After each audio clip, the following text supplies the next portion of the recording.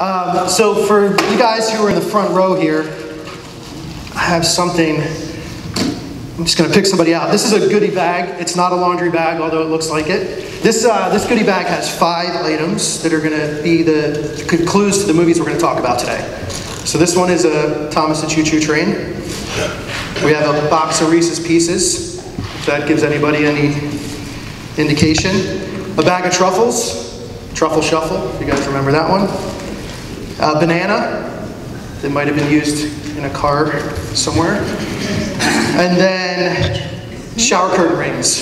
So that gives you any clues. So you guys can decide who gets what, but that's the goodie bag, and you can have this as a souvenir too. Yeah, it's a cool laundry bag.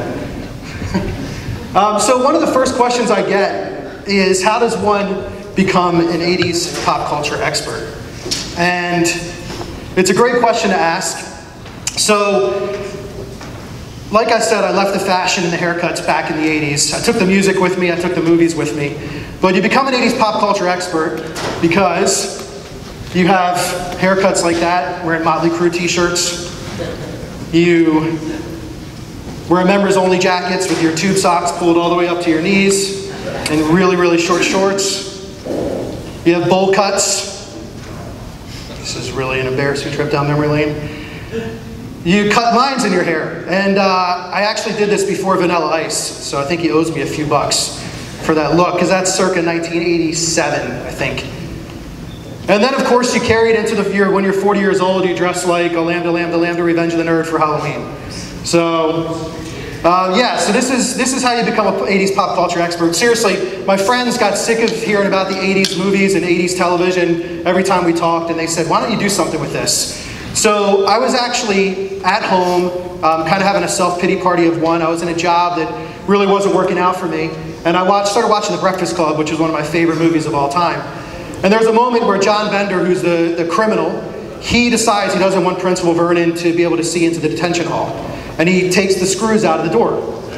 And Principal Vernon comes in and says, hey, who took the screws out of the door? Which Bender says, well, screws fall out all the time. The world's an imperfect place. And I started thinking, the world is an imperfect place, and I have to stop feeling sorry for myself in this job that I was in, and start to think about what else I can do. And in the process, I thought about it as the business world is also an imperfect place. And so from there, I went to LinkedIn, and I wrote an article on what the Breakfast Club teaches us about today's workplace. And I got a pretty good response. I was surprised. And so I did another one on Ferris Bueller and work-life balance. And from there, I decided, instead of giving it away for free, I'd write a book. And I wrote a book with 10 movies in it called What 80s Pop Culture Teaches Us About Today's Workplace. And I parlayed that into speaking gigs, and here I am. So I think it's something I've been passionate about since, I guess, 1980, when I was 10 years old. And I finally parlayed it into something that I can do for a living, and I absolutely love it. So I'm going to share a lot with you guys today. You're going to hear me say a lot of times today, this is my favorite, this is my favorite, this is my favorite, because I can't pick. Whether it's a character or a movie or a scene or a quote, I just love everything about the 80s. So this is a quote from my book that really, I think, encapsulates our career journeys, and it does it in a way that it ties in the 80s. So look, we aren't perfect, and someone whose career journey is exactly as they dreamed it would be is, in the words of the early 80s Madonna, a lucky star. Your journey will probably look more like the chaotic but entertaining travels in Bill and Ted's Excellent Adventure than the substantially less bumpy traipses of the Golden Girls. And I hope that's been the case for you guys so far, because it's much more entertaining to have a career that has bumps along the way instead of this kind of smooth sailing thing. It makes you a better person, it makes you a better human, and a lot of the lessons that we're going to talk about today are based on the fact that things get sometimes a little bumpy in our careers. So the first movie that we're going to talk about today is The Goonies, and that's the bag of truffles there. For those of you who have seen The Goonies and the Truffle Shuffle, it's a famous scene. So this movie actually came out in June of 1985, which is 33 years ago. For me, that's pretty terrifying. I don't know about you guys, but for me, that's pretty terrifying. What was cool about the 80s as well is the music. And so if you look at the music charts today, everything, I hate to sound old, but I'm going to sound it, everything sounds the same. And the reality is it's really all the same genre. And if you looked at the 80s music charts in the 80s, there was a real eclectic feel to them. And for instance, in June of 1985 when The Goonies came out, Tears for Fears was on the charts, Katrina and the Waves, which Walking on Sunshine, and if if you guys know that song, it might be stuck in your head later today. You can thank me for that. Duran Duran, which was just a staple in the 80s, and also Wham! So it was a pretty eclectic group of bands that were in on the top 40. Beverly Hills Cop and Fletch were at the box office, as well as the Goonies, obviously. And on the beach, people were relaxing, reading books like The Vampire Lestat, Lesson Zero. If you guys have ever seen that movie, it's pretty dark and disturbing, but it's worth a watch. And all things Danielle Steele. I never read a Danielle Steele novel, but I gave one to my mom for her birthday and Christmas for about 7 years straight. That was my gift to her. Like my dad got Old Spice, my mom got a Danielle Steele book. So it's kind of the way it worked. The Goonies, if you're unfamiliar with the movie, just a quick kind of plot. There were 6 kids, Bran, Mouth, Chunk, Andy, Steph, and Data. And these guys made up the Goonies. They're a ragtag bunch of kids. Their community, their house where they lived, was being developed. And so within a month's time, all of their houses were going to be gone. And they were desperately trying to find a way to keep their neighborhood alive. And so they're in one of the attics of, they're in Mikey's attic, and they come across a treasure map for a pirate named One-Eyed Willie, this legend in the town that said that One-Eyed Willie was this pirate who left this great treasure. And so they decide to go on this adventure. And the adventure is to find this treasure so that they can cash it in and save their community.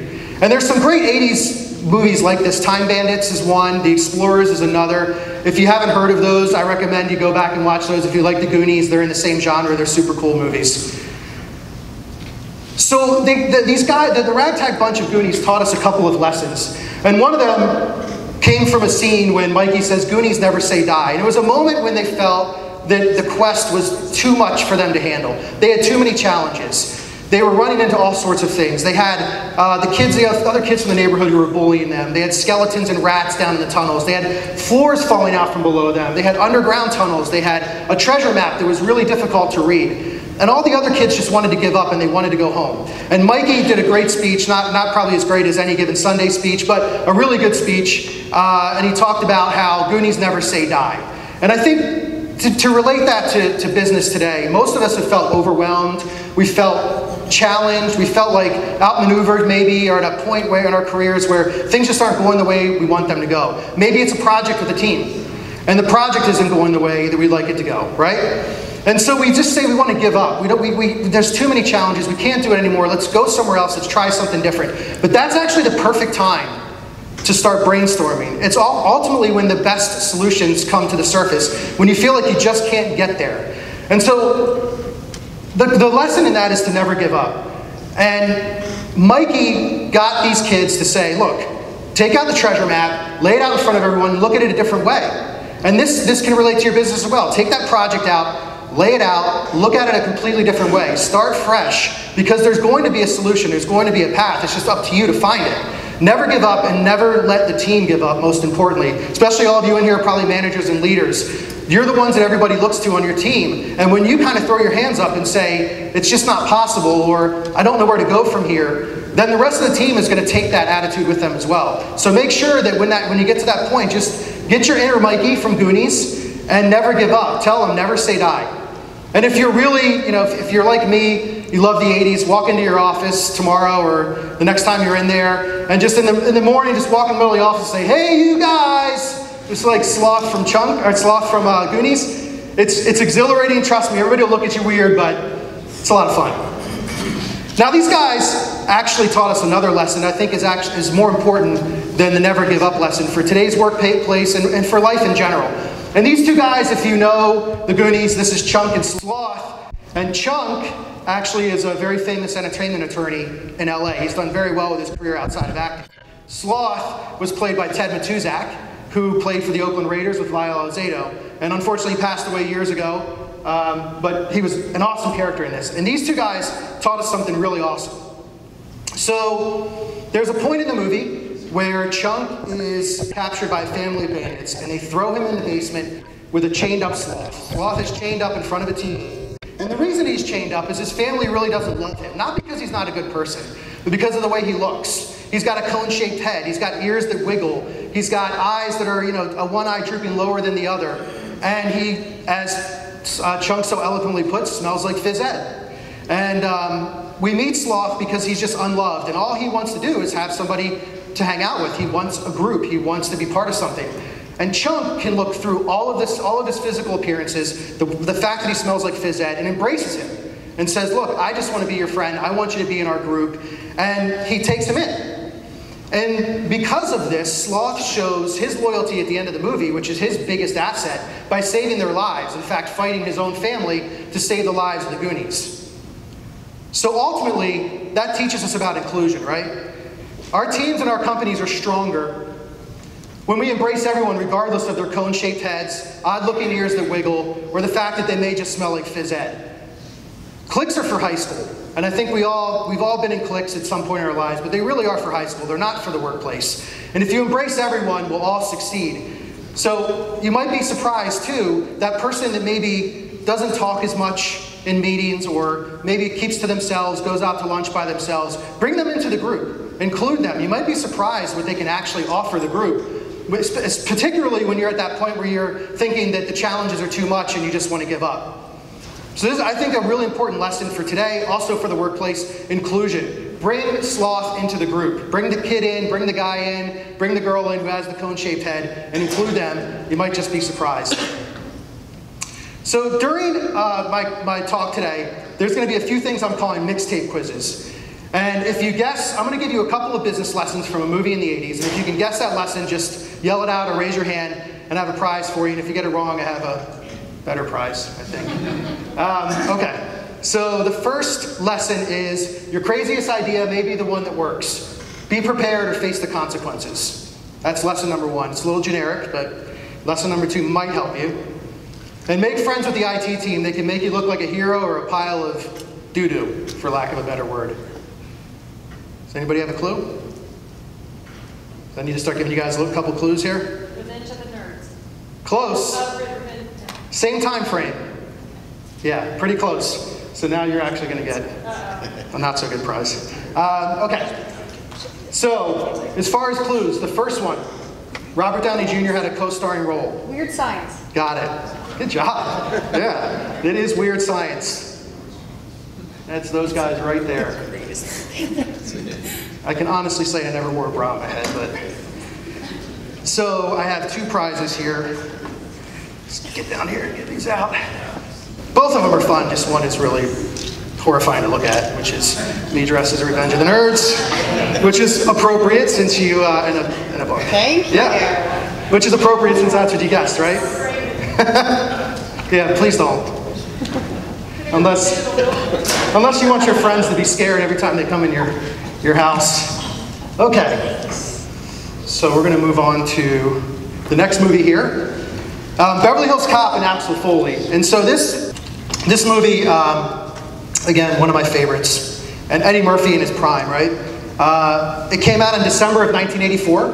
That was my freshman year of high school. I had braces, and for those of you that know the movie 16 Candles, I was just like Farmer Ted. I had the huge headgear.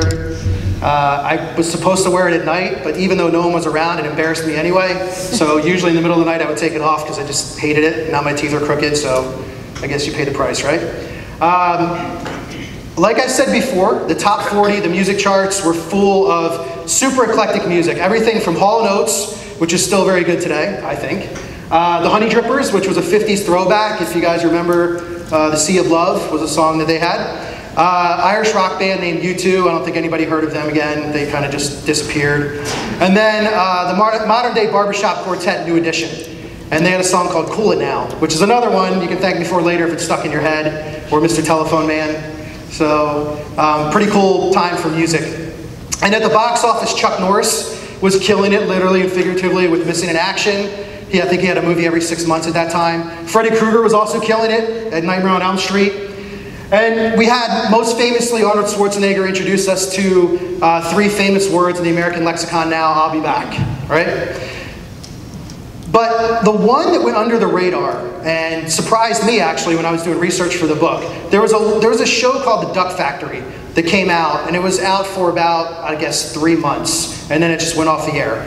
And the guy who starred in that show that nobody really knew at the time was Jim Carrey. And so I found that interesting that he was in this movie, or in this show in 1984, and then really, in Living Color, really propelled his career about 3 or 4 years later. But it shows that everybody has to start somewhere.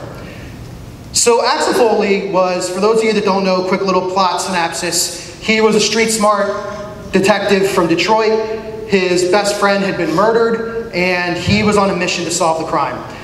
Trying to solve the crime took him out to Beverly Hills. His sergeant, Inspector Todd, said, I don't want you out there meddling in things. If you're going out there, go for vacation. And if you've seen the movie, Inspector Todd was a really good character actor who stole a lot of scenes, even with Eddie Murphy, and he was a real police detective. They found him and used him for the movie, and he had a nice little career after that. But he told him, don't meddle, just don't get involved. And he said, fine. But of course that wasn't the case. He gets out there, he gets involved right away. He gets thrown through a plate glass window on the middle of the street, and then he gets arrested for disturbing the peace.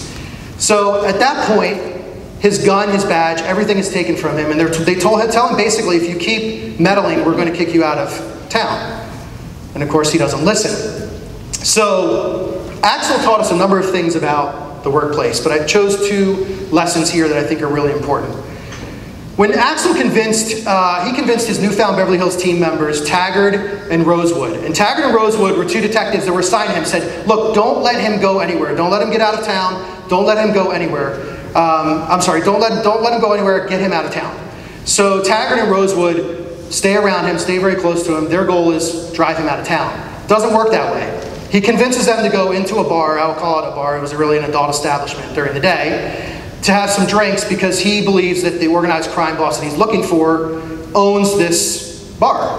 And so they're in there and an armed robbery begins to unfold. And Axel sees it before the other detectives and breaks it up and tells them, hey, this is going on. The 3 of them foil this robbery, which should, in essence, give them an award when they get back to the office, but it doesn't because they were supposed to get him out of town. So they're confronted by their sergeant, who's basically reprimanding them to the point where he's going to suspend or fire them. And this is when Axel steps up. And he spins a story to the superiors and says, essentially, those 2 guys were the ones who saw the armed robber. They're the ones who actually saved the day. And all they were doing was their job. He dragged them in there. He forced them to follow him because he ran away from them and went into the club, and they followed him in. They were just doing their job, and in the process, they were, as he said, super cops. And they saved the lives of everybody in this establishment by foiling the armed robbery. So what do we learn from that? What we learned was protect your team. And again, I go back to a lot of you guys are probably managers, leaders here. You have teams. Protect your team even if you have to stretch the truth a little.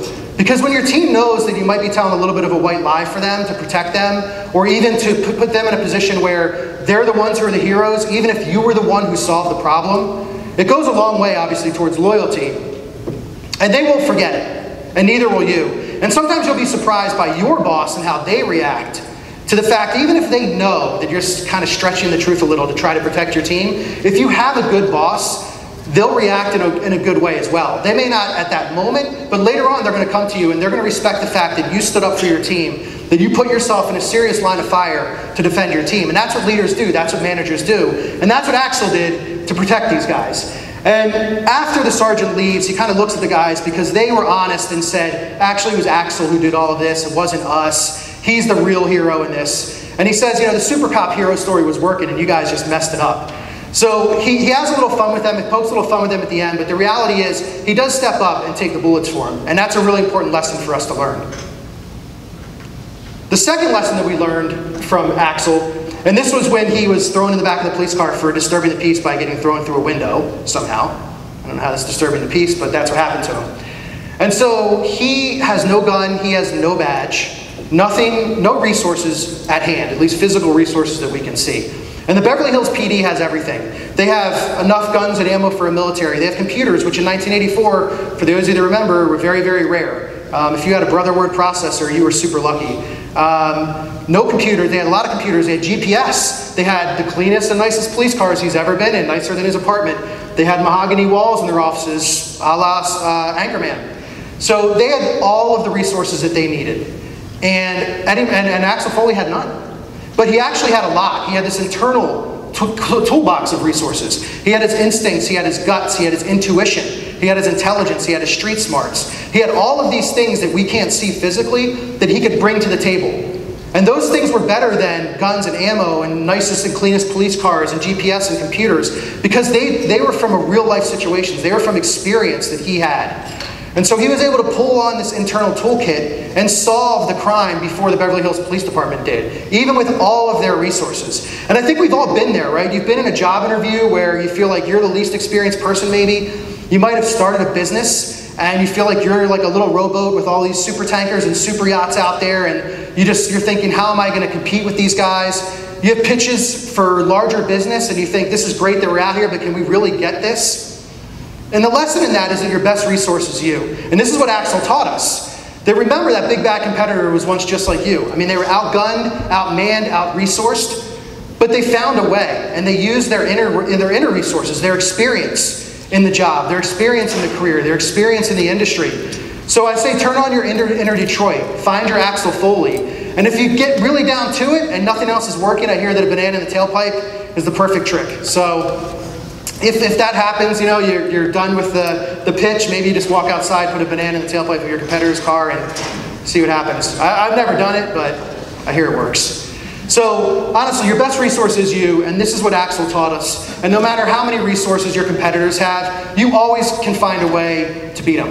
And if that wasn't the case, we would never have great stories. We'd never have big companies. Companies like Apple would not be Apple today if they didn't believe that they could outgun and outman the competitors who had years of experience on them, had products that might have been at the time better, but they found a way. And so we see this every day. Google's another example when you talk about big data.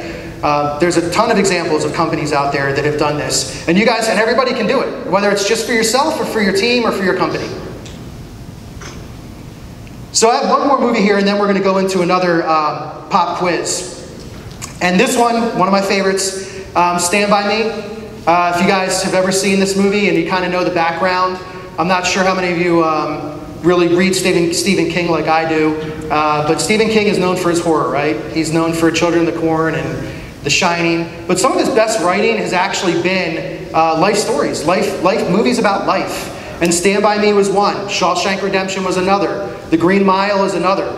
These are incredible life stories. And Stand By Me is just it's a great story about, it came out in August of 1986. And at that time, I was actually a junior in high school. That picture I showed you of the lines in my hair, what you didn't see is I painted them green with a magic marker that I think sunk into my skin. It wasn't really supposed to happen that way, but it did. And it was there for, I think, 2 months, 2.5 months. I had green in my hair. It's kind of weird, but I wouldn't do that today, obviously. Although I did it a couple years ago. I dressed up for Halloween. I used a permanent marker by accident. I had to explain that when I went into the office. At this time, there was TV actually launched its first new network in 20 years, which was Fox Network, and Married with Children, which was a very obviously famous show, and The Simpsons all came out of the Fox Network. Married with Children was a big show. Alf, which they're actually redoing, and we can get into a whole thing about remakes of movies and 80s movies, which I don't know. I could talk about that for days. Perfect Strangers, if you guys remember that. There's Balky, right? He was also in Beverly Hills Cop, Bronson Pinchot. The Fall Guy, and then my all-time favorite. And the story about The Fall Guy, I was 13 years old, and I was out in, I got lucky enough to go to Hollywood in one of the sets. And I met Heather Thomas, who at the time when I was 13 years old, she was the sidekick on The Fall Guy. It was a dream come true for me. And so I love The Fall Guy. And then Different Strokes, which is still one of my favorites. I just think it was a great show. And obviously, what you talk about, Willis, is still something people say today for fun. So, top 40, again, very eclectic. Stevie Winwood was on the charts, as well as Jermaine Stewart. I don't know if you guys remember him. He was a one-hit wonder. We Don't Have to Take Our Clothes Off. Another one that you might be singing later. The Glory of Love, Karate Kid, was also at the top 40. Bananarama. And then one of my favorites, Walk This Way, Run DMC, and Aerosmith, was also on the charts. So as you can see, it was a really eclectic, creative, cool time. All of these different types of genres occupying our space in the top 40. And as I mentioned, Stand By Me was adapted from a Stephen King movie, The Body. And The Body was a short story in a book, The Four Seasons, that also had The Shawshank Redemption. And if you haven't seen that, you need to see it. It was about 4 high school boys here, Vern, Chris, Gordy, and Teddy. And if you recognize these kids here, Will Wheaton is on the right. He's, if you ever watch The Big Bang Theory, he's on The Big Bang Theory quite a bit. He was on a Star Trek show. River Phoenix is in the back. He passed away, I guess, man, it was like 1990 or 91, I think. In the front is Jerry O'Connell, who's had a pretty decent kind of career. And And then you have Corey Feldman, who's still with us and hopefully getting better. They go on an adventure to find a missing kid. And this missing kid people say he's dead. Another kid has said, I saw his body down by the railroad tracks. And they go on an adventure to go see if they can find this kid or find the body, right? And it's an introspective and nostalgic look at when we were all kids. And there's a great line at the end of the movie. Richard Dreyfuss, who's the narrator, who is playing Gordy, who's on the right, who grown up, who's a writer, and he says that we never. I know it. What's that? The friends you make, there are no friends you make like the ones when you're 12 years old. That's it. And it's true, right? It's true. Yeah. And it's very true. That's great. It's very true. I think I might have a book for that. That was good. Yeah, that's impressive. A lot of people don't know that. And it's one of my favorite quotes. I love it. I said favorite again. But so what could these 4 innocent and naive kids, 12-year-old boys, teach us about today's workplace, right? You think 4 12-year-old boys in the 1950s, what could they possibly teach us about today's workplace? Quite a bit, actually. And if you look at this question here, and you would think this is kind of the definition of a stupid question, right? I mean, of course Goofy is a dog. What else would Goofy be? He's a dog. But when the kids are around a campfire, they're having conversations about life in general, and they're talking about things 12-year-old kids would talk about. Disney characters and what is Goofy. And so one of them says, of course he's a dog, and another one says, well wait, he wears a hat and drives a car. And so then another kid says, yeah, what the hell is Goofy? And it starts this conversation about what is Goofy. And what's really cool about that is that something actually magical happened there. You gotta remember, unless we're like in a room full of Neil deGrasse Tysons, when we ask complex questions in meetings, in conferences, even with customers sometimes we tend to do that. In our little bubble we use acronyms and things that maybe our customers don't even understand. They often go unanswered. And where people might be able to contribute, they don't, because the question is so complex. People don't want to feel like they're giving the wrong answer, an answer that's not maybe sounds as intelligent as they think somebody wants them to have it sound because it's such a complex question. Or worse yet, and I don't know if you guys have this in your company, but I certainly have it in mine. We have Buzzword Bob. And Buzzword Bob is really good at answering complex questions without really saying anything. And so Buzzword Bob will say something like, let's table that while we drill down into these bowling pins and see if we can move the needle with limited bandwidth. But for now, let's take it offline because I need a bio break, so make sure to put in a pin in it and ping me later. I think we have about 10 of these in my company. And then they just walk out of the room. And everybody kind of stands there and nods in agreement, and that's it. And you move on to the next question. And you never really had a conversation about what you needed to solve, or what the question, the problem, or the challenge was. So what we get out of this is there really are no stupid questions. And I think that sometimes when we ask a question that we think has the most obvious answer, it's actually what drives the best brainstorms. Because everybody gets involved. When you ask a question like, what is Goofy? Almost everybody is going to say Goofy's a dog. But then if you follow it up with, well, he has a hat, drives a car, is he really a dog? It sets people back a little bit. Sure, people are going to laugh. I mean, if we use that question as the question for this example. But the reality is it starts a conversation. And it gets everybody involved. And the best part about it is it eliminates Buzzword Bob. Because he doesn't know what to do when there's actually a conversation where there needs to be an answer. He just doesn't know what to do. He can't use his buzzwords. And if he does, everybody's going to tell him to be quiet, which is what they need to do. And so this may actually help you uncover the differentiator or the messaging or the position or product that will ultimately lead to the success of your team and your company. So don't be afraid to ask these really simple questions. If you want to get the best information, if you want to have the best dialogue, you've got to dial it down to everybody's level, and you might be surprised what they come back with. So no stupid questions. And the second business lesson that we learned, this was one of my favorite moments in the movie too.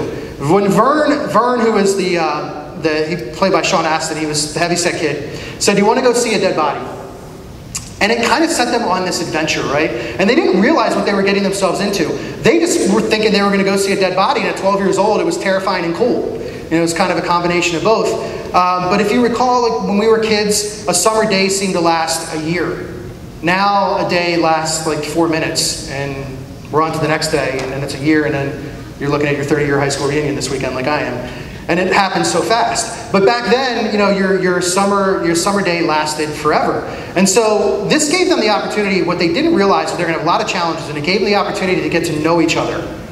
And that was what was really cool about it. And they had a lot of challenges along the way that they had to overcome. And in order to overcome those challenges, they had to use each other's differences rather than their similarities. And I'll give you an example. I mean, if we talk about the four kids, go back and talk about the four kids. Gordy was kind of smallish, and he was bookish, and he was a storyteller, he was quiet. Vern was heavy-set, nervous, and very much a follower. Teddy had a quick wit and a quicker tongue, but he was really kind of dark and angry inside. And Chris, played by River Phoenix, was perhaps the most complex. Chris was really smart, but he was also insecure because of where he was raised. He was lived in a poor neighborhood with a poor family. He knew that everybody knew that in school, and so he felt that insecurity and didn't think he was smart when he actually was probably the smartest of the four. And ultimately, they each found themselves in the challenges that they faced, and each of them found something different to help solve one of the challenges. They were getting chased by a train on a railroad track where they had to jump off. They had a gun fire, unnecessarily. They had leeches all over their body. They had a gang following them and chasing them that was led by Kiefer Sutherland, if you guys remember him in that movie, very young Kiefer Sutherland. And so they had all these challenges, but along the way, each kid solved one of those challenges because of the differences that they had. And that's where our lesson comes in. The goals are achieved by embracing individuality over conformity. So healthy teams and businesses embrace the individual. And I think I talked a little bit about this earlier with the inclusion lesson in the Goonies.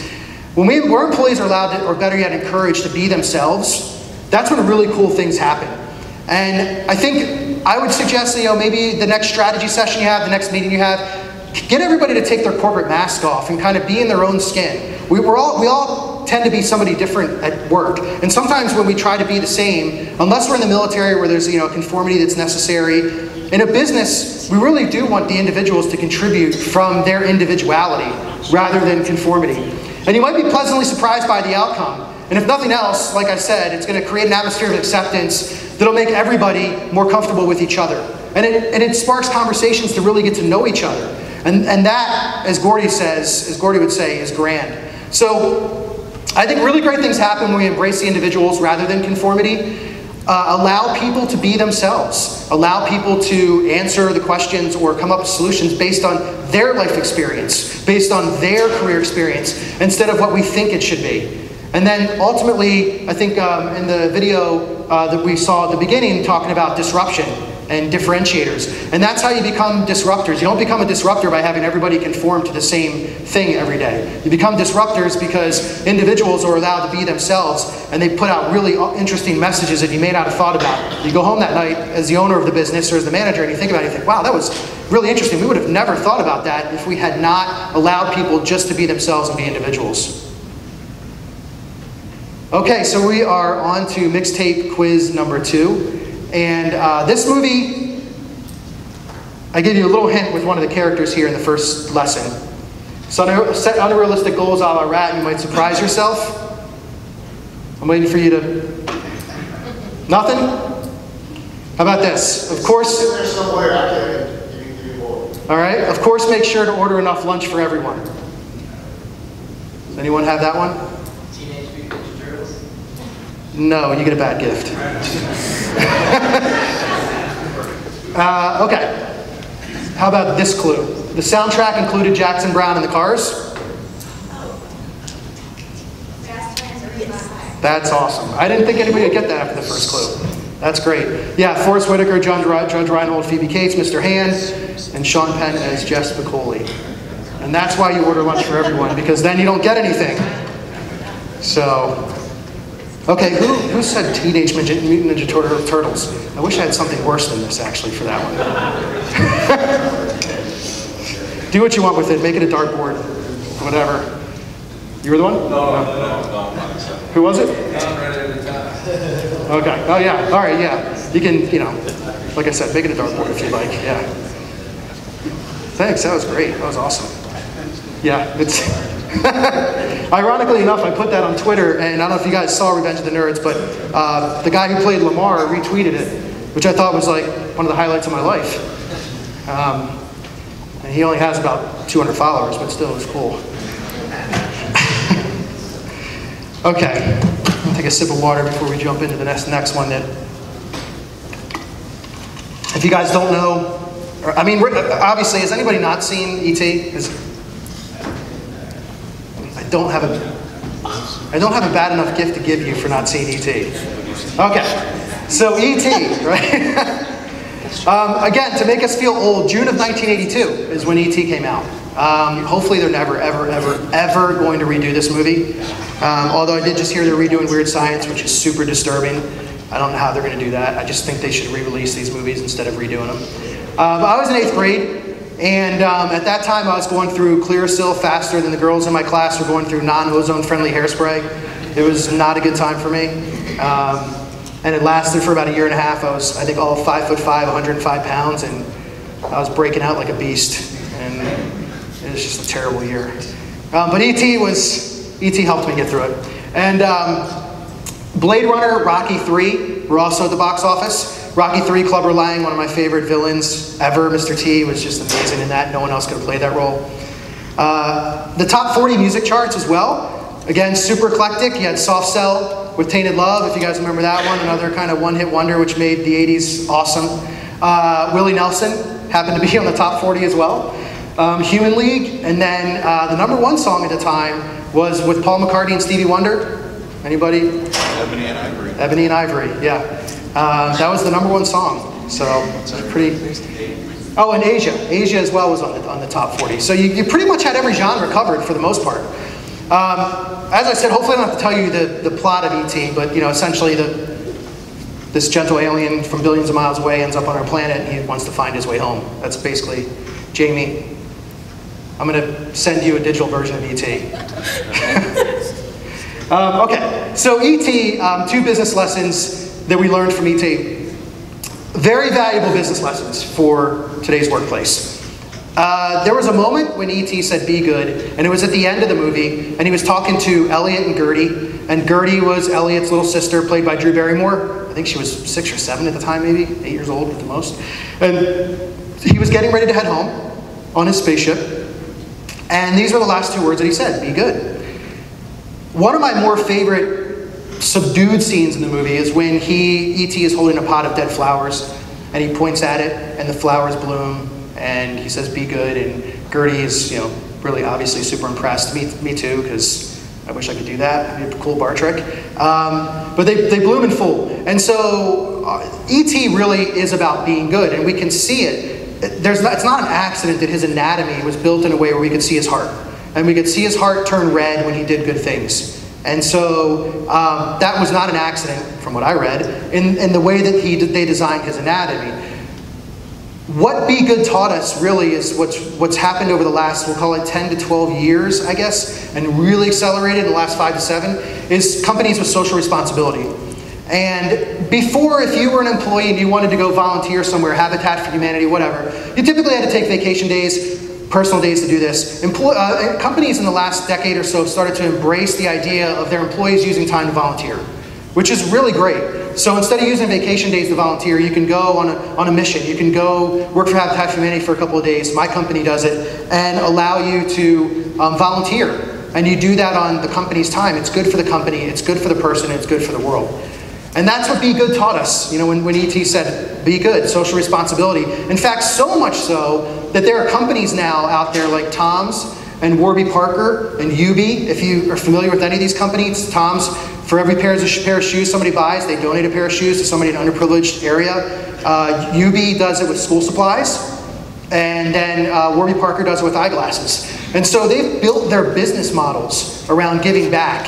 And in return, they've actually done very, very well as companies. So now companies are actually starting with a business model of social responsibility, of social good. And in return, because of that good karma and because they have good products, of course, they're actually getting very good returns on their revenue. So there's a way to do this where you can be socially responsible and build a great business model and a great company.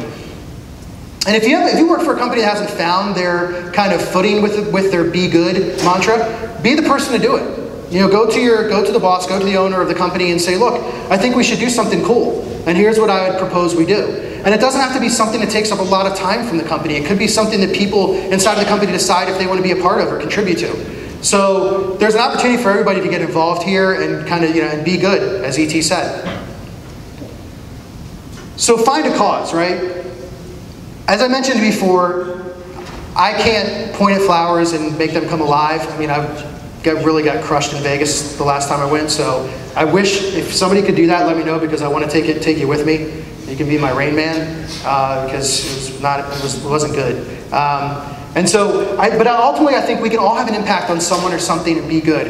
And we don't necessarily have to know, we don't have to necessarily see like our heart glow. We're not going to see our heart glow, but we all know how it feels to be good and to do good for somebody or something. Something as simple as, buying a cup of coffee for somebody behind you just because. You see somebody struggling with a couple of their kids and they're trying to get to their order. Help them order something. It's easy things like that. It doesn't have to be, you don't have to go for a week to, an underprivileged country and volunteer your time. You can do something simple. The person behind you, pay their toll 50 cents in the toll, pay their toll. It's little things like that that go a long way, and it's that whole Pay It Forward, which was another pretty cool movie. Not in the 80s though, but it's that whole pay it forward mentality.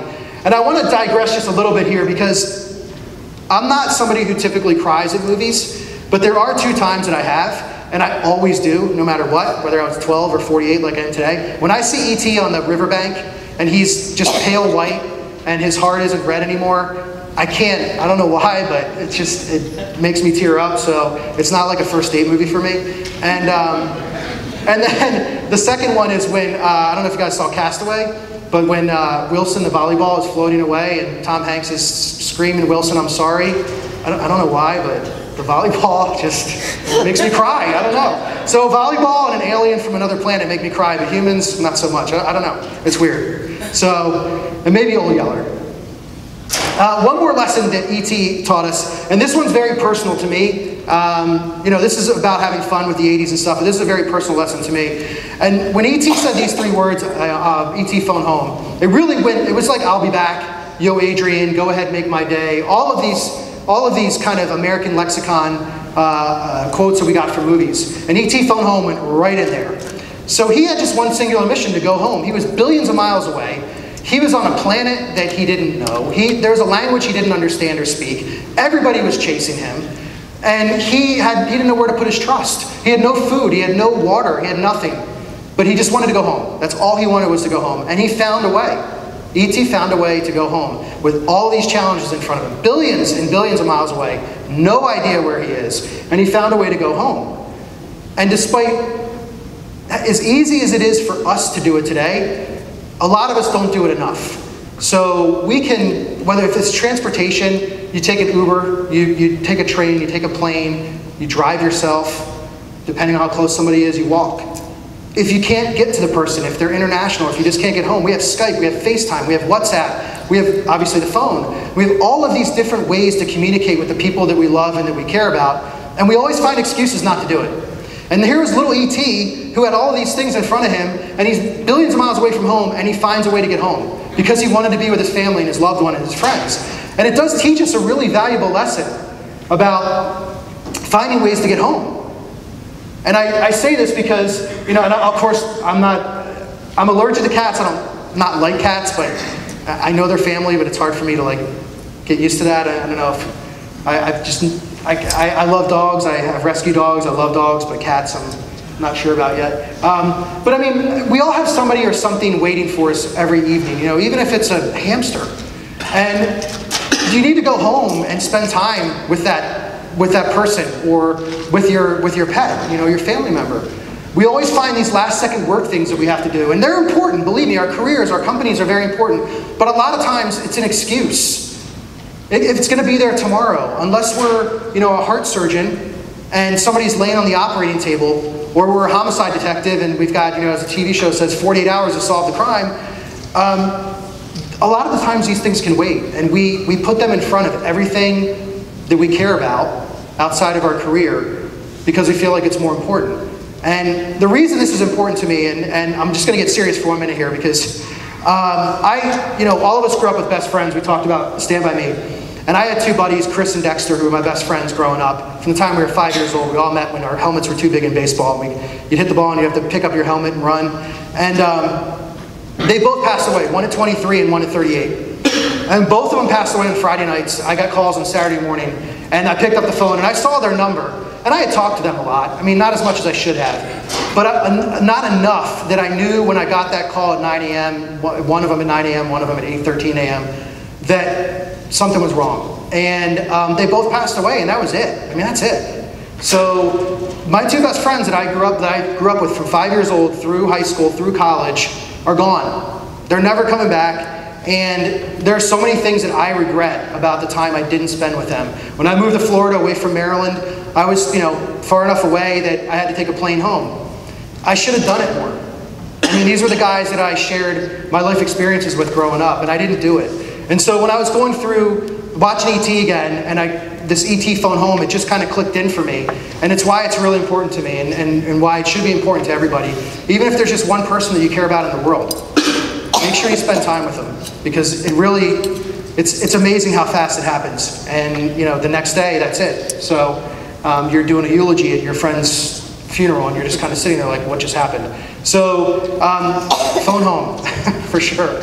And maybe you'll get lucky. I mean, as my laundry bag here of goodies says, maybe dessert will be Reese's Pieces. You'll get lucky and be an awesome dessert.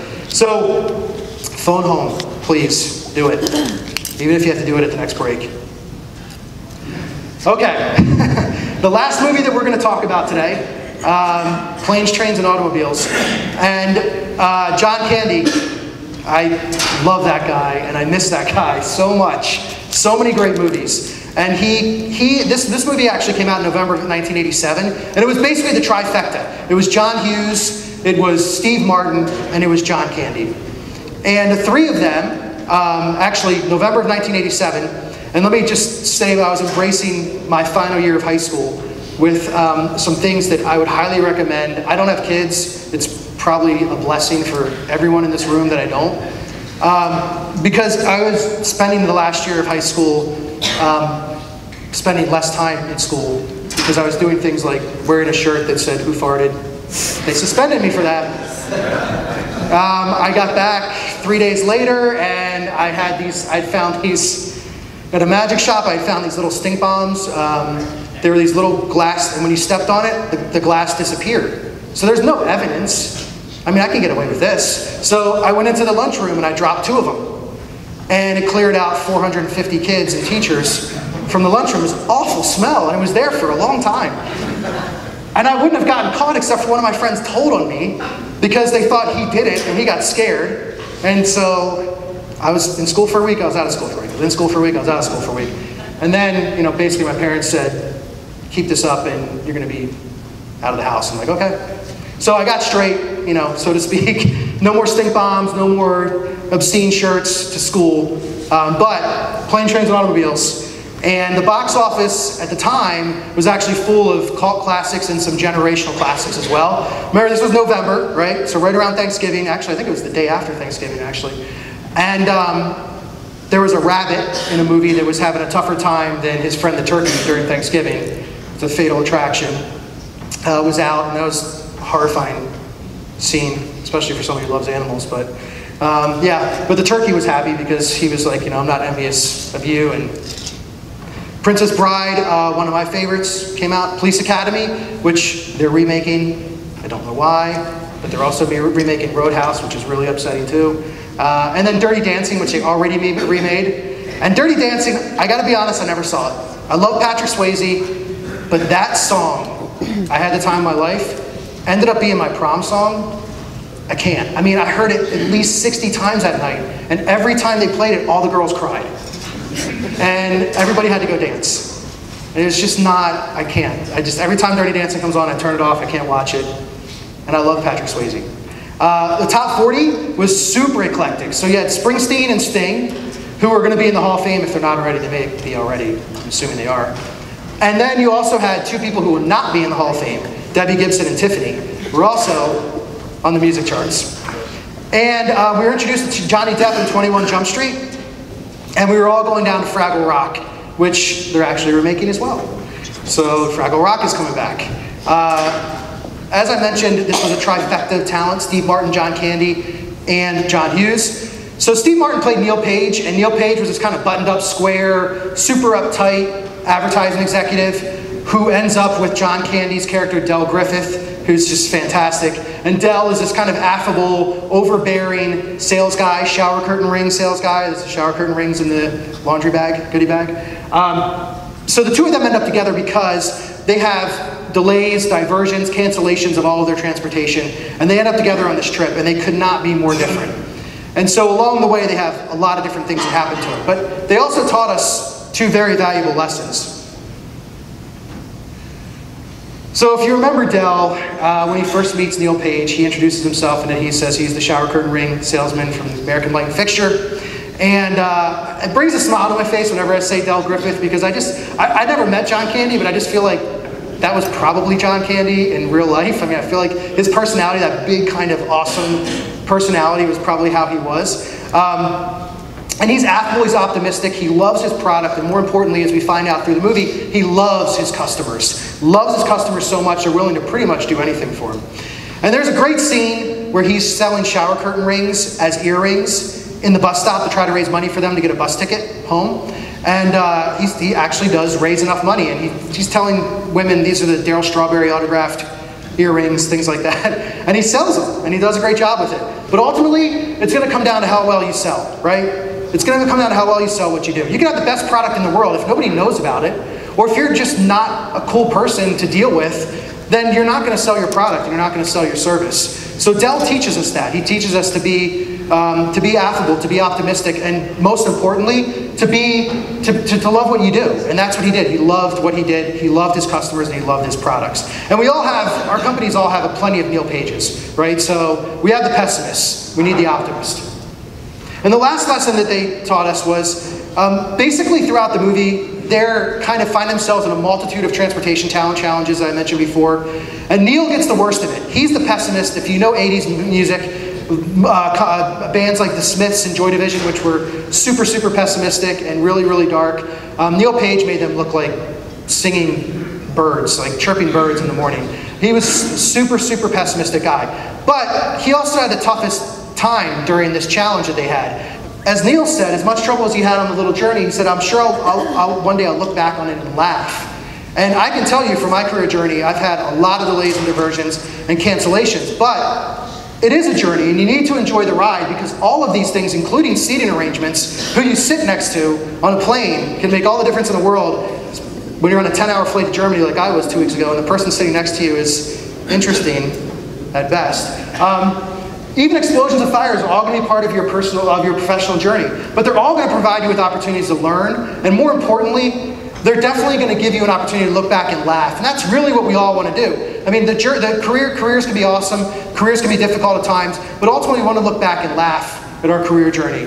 And I think if you think about your career now, there are probably moments where you look back and you think, man, I was so uptight about that, or I was so stressed about that. But the reality is, it was pretty funny. And now I look back and it was pretty funny. We laughed, we had a good time. So I think your career will be a journey. Enjoy the ride. Neil Page, the ultimate pessimist, enjoyed the ride with Del Griffith, and that was not an easy thing to do. I have one more quiz, and then I'll wrap up. So, okay. The first lesson from this movie. This one's going to be a little more challenging. I think you really got to be an 80s person to know this movie, so I'm challenging you guys a little bit on this one. Don't fake it to make it. The fall can be fast and unforgiving. Be true to yourself and it will come. And the second one is, someday you too could go from mowing lawns to Dr. McDreamy. Sorry, I like the 80s too. Can't Buy Me Love. So you get 2 books. I don't know, if you have like a friend. Yeah, that's actually it. I didn't think somebody would get it right away, but yeah. So, Can't Buy Me Love. And here's the really funny thing about this. You want to talk about an evolution or a transformation? That's Patrick Dempsey, and that's Patrick Dempsey. So I don't know if he's a vampire, but certainly has aged well. This is my favorite quote from the 80s, and it's the way I try to live my life. Life moves pretty fast. If you don't stop to look around once in a while, you can miss it. It's a modern version of Stop and Smell the Roses, right? And I think this is the best way to live. I love this quote. I have it in my house.